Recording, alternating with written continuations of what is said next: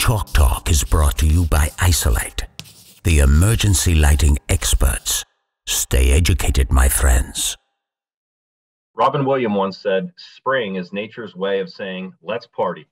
Today, we're going to talk about extending our party for our inverters with extended runtimes. Good morning, everyone. I'm Matt Bird, Eastern Regional Manager, along with our co-host, Greg Keel, Western Regional Sales Manager. As always, Evan Ackman will be leading the Chalk Talk today. So, Evan, please take it away. Great. Thanks, Matt. And that was probably one of your best quotes yet. As Matt said, we're talking about extended runtime on inverters today. We're actually going to talk about a little bit more than that as we go, but this is one of those questions that sort of comes up often, and I think people find the cut sheets a little bit confusing. And so we thought this would be a great opportunity on the week before Memorial Day to get this one in the library. So as we traditionally do, we're going to do this in 3 sections. We'll start with background. We'll just touch on NFPA 101 just very quickly because it sets a minimum set of performance characteristics for emergency lights. Then we'll talk a little bit about the scenarios where you might need more runtime than what's mandated by the standard.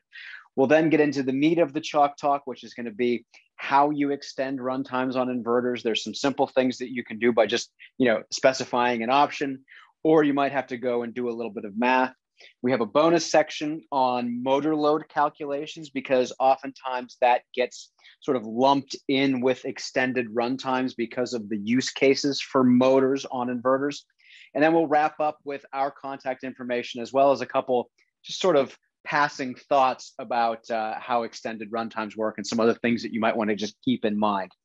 So without further ado, let's jump right into it. We almost always start with NFPA 101, and that's no different today, but we're going to be very brief. As a reminder, there's a couple of things that are mandated by NFPA 101. When there's an emergency, we have to make sure that the lights are on within 10 seconds. That's really never an issue when it comes to inverters. But the thing that is going to come up with all emergency lights is that the lights have to remain above 60% of their initial illumination value at the end of the 90-minute period. That's what NFPA says is the mandatory minimum runtime throughout the United States. And one sort of fun fact, or maybe something that you've noticed, if you just pull like a traditional emergency light out of the box or an inverter and you just run it the first time, you're going to notice that the runtime is actually a lot longer than that 90 minutes. One of the things that we do is that we sort of over provision the batteries because batteries are consumable devices. They lose charge over time. Over provisioning it means that you're still going to stay above that 60% illumination level for 90 minutes, really for a long time, for 10, 15, 20 years, whatever that case might be. So that sort of gets us to the question of what if you need more than that and why might you need more than that? As I said, NFPA 101 really just sort of mandates a set of minimum criteria. There are local and regional codes that sort of vary by building type, where longer runtimes for emergency lighting are required. We see 2-hour runtimes in places like hospitals, in certain areas of hotels that are sort of refuge in place. We see storm shelters and tornado shelters where mandatory 4-hour runtimes are present. And that's really because rather than trying to get lighting so that people can get out of a building, we're trying to keep the lighting on so that people can shelter in place there. There's also performance and preference reasons that exist. So not for safety reasons, but if you're in an application where an emergency is just a power outage, but you want to be able to keep people inside, think of like a hotel lobby or a residential mixed use space. If you want to keep retail lights on, even if there's a power outage, that might be an application for extended runtimes for inverters. Again, not safety related, but preference or performance related. And the good news is no matter what the reason is that you need this, we have you covered. And we have you covered in sort of 3 different ways. And we're going to start with the most simple one. If you look at our E3 and E3 mini cut sheets, you're going to notice that there's an EB option on there. EB in our nomenclature stands for extended battery.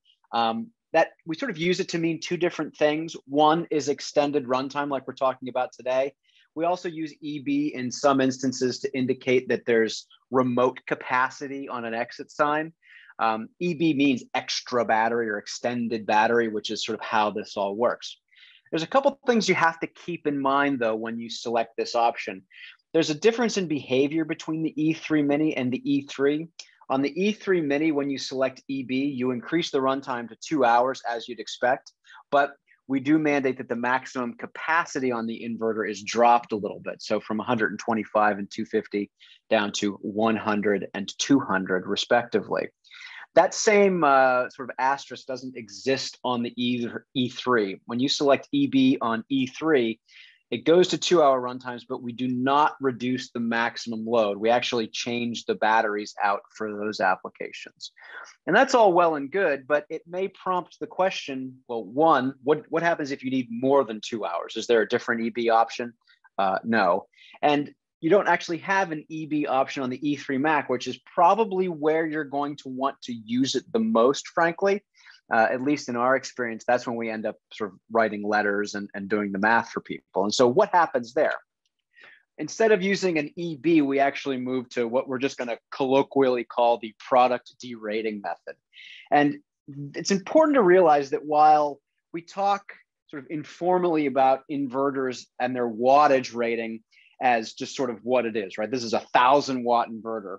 When we're considering batteries in runtime, we have to actually realize that a 1,000-watt inverter is actually 1,500 watt hours because we need to run for 90 minutes. And so that transition from watts to watt hours or from VA to VA hours, that actually allows us to go and do the math to figure out how long these things will run for. So you can actually consider that 1,000-watt inverter has 1,500 watt hours of battery. It actually has a little bit more because of that over provisioning thing. But if we want to calculate runtimes for lower loads, for example, if we have 500 watts of load on a 1,500 watt hour inverter, that means 1,500 divided by 500 means you get 3 hours of runtime. So it's a linear extension from 90 minutes to 180 minutes, twice the runtime at half the load. That still applies when you go even lower. So 250 watts of load on our 1,500 watt hour inverter means you get 360 minutes. So we've reduced the load by a factor of 4, which means we've also increased the runtime by a factor of 4.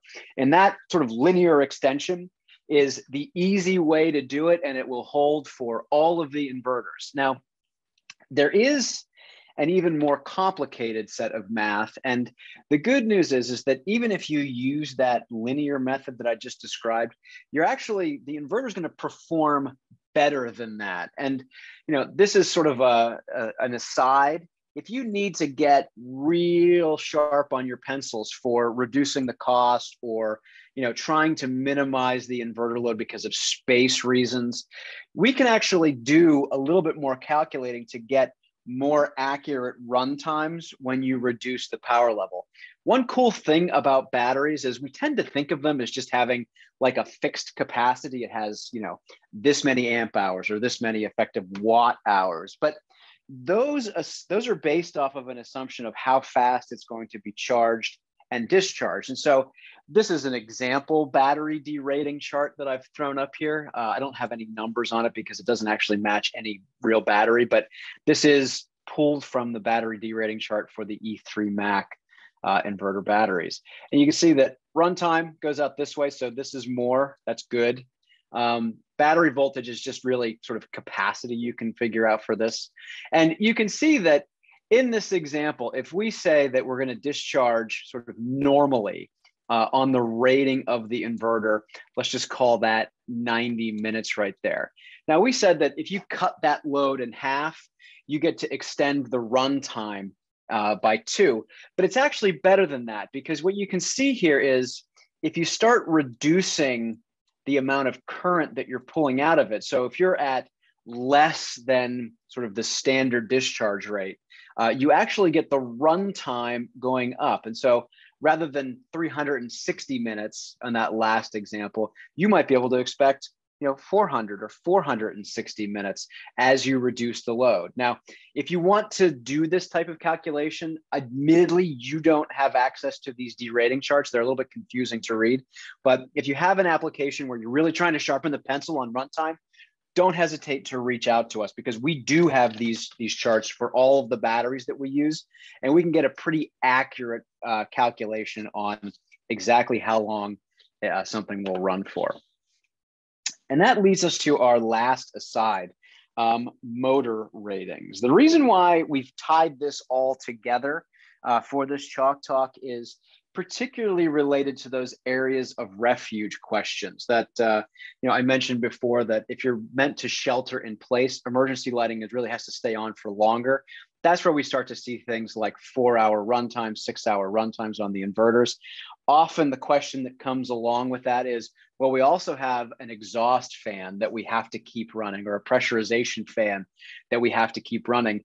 How do we do that math? And the good news is it's actually fairly simple if you know what you're looking for. You really need two different pieces of information: the locked rotor current and the full load amperage, the FLA. And in reality, this FLA number is kind of the only thing that you need. FLA actually takes into account the horsepower rating, the efficiency of the motor, the power factor, and you can get to a pretty good guess of locked rotor current just by multiplying that FLA by 6. And so what you're going to want to do is check the motor's rating plate or the cut sheet, and you'll see this is we've sort of doctored it up a little bit, but this is a real motor rating plate. You can see right here that FLA will be called out specifically on all rating plates. A lot of time they won't call out the locked rotor current. If they don't call out FLA, they will call out the horsepower, the efficiency, and the power factor. You can get the FLA by multiplying horsepower by efficiency by power factor. So the FLA is really the number that we're trying to get to. And what do we do with that? The FLA is really, you could think of it as just the sort of normalized load rating. It sort of takes into account all of those inefficiencies out of the motor. And the FLA really needs to be less than the rated amperage of the inverter. As a reminder, if you need to get to amperage, it's just you got to pull the voltage out of the wattage. So the amperage is going to be different at like 120 versus 277. Motors tend to use amperage, and so we're just going to call it amperage for simplicity's sake here. So I mentioned here that if you have motor horsepower, power factor, and efficiency, that is FLA. You got to make sure that your FLA is less than the amperage on the inverter. That is where you're going to get your runtime calculation. So if you're right on the rated amperage, so if the inverter is rated for 10 amps and your FLA is 10 amps, you're going to get 90 minutes of runtime. The same extension that we calculated before based off of sort of more normal loads still applies here. The other thing that you have to keep in mind, though, is that locked rotor current. And if you've been on an inverter training with me ever, you've heard me say that, crest factor is important because it's sort of an indicator of design quality, but you don't really have to know exactly what it means. Well, when you're doing motor load calculations, you absolutely do have to know what it means, because what we care about here is that the crest factor times the inverter amperage is less than that locked rotor current. You can see that I've actually done this simplification here. If you just use that FLA number times 6, that's a really great approximation for locked rotor current. That's the current that's necessary to make the motor start turning. The horsepower, power factor, and efficiency is how much current is necessary to keep it moving after it's going. So that's where those two numbers actually come into play. This means we can get it turned on. This means that we've got the runtime that we need. And I've got some handy sort of typical numbers and conversion factors at the bottom that you can reference when you go and look at this presentation after the fact. Now, just to recap here, for almost every situation where you're trying to deal with like extended runtimes, just use the linear formula. It's going to get you a quick answer that's going to be accurate. It's a conservative estimate. You're going to get more runtime than you actually expect by doing that, but that's okay.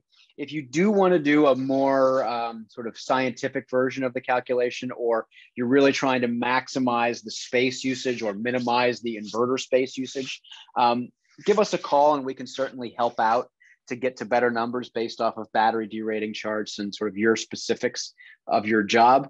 Motor loads, you guys now have the information that you need to be dangerous, but in general, that should probably be used for sort of budgetary purposes, just to let you know that, you know, this is sort of the range of values you're going to be in. You probably want the engineer to sign off on that decision, or at least have us look at it and help make a recommendation. We're pretty good at digging through motor data sheets and getting to accurate information. The last thing I just want to mention here before we sign off is you have to also consider some environmental issues. We showed that battery derating chart and said, well, as you lower the effective discharge rate, you increase the effective capacity, you increase the runtime. It's important to note that temperature on the batteries has an inverse effect there. So the hotter they get, the lower, worse their performance, and you sort of work your way back towards that standard runtime. And so for 90 minutes of runtime, it's almost never an issue. And we take a lot of that stuff into account when we design and size the inverters. But if you have longer runtimes, you got to make sure that you're taking into account that the HVAC system is probably going to be off for that 6 hours. So the batteries are going to get a little bit hotter. Again, this is something that we can help you with on the analysis. We have charts that sort of show this, and we can kind of work our way through what it is. But keep in mind that battery temperature will have an impact on the capacity of the inverter. Ergo, it will have an effect on the runtime. With that said, as always, we're going to send out a video version of this presentation. We'll also send out the slides so that if you want to put your kids to sleep at night with my voice or with this presentation, you can certainly do that. As always, I'm Evan Ackman. Greg and Matt are on the line. We know that you guys are out there on the front line fighting the good fight for us. So anything that we can do to support or assist you, please don't hesitate to reach out for us, whether that's on extended runtimes or anything else that you might want to know. We're game to do whatever you guys need to get the assistance that you need. With that said, I'll stick around for questions. If you don't have questions, please have a great and safe Memorial Day. I hope the weather's going to be nice where you are. Up here in the Philadelphia area, I've got some questions, but that's okay. It's almost summer. Have a great day and weekend, guys.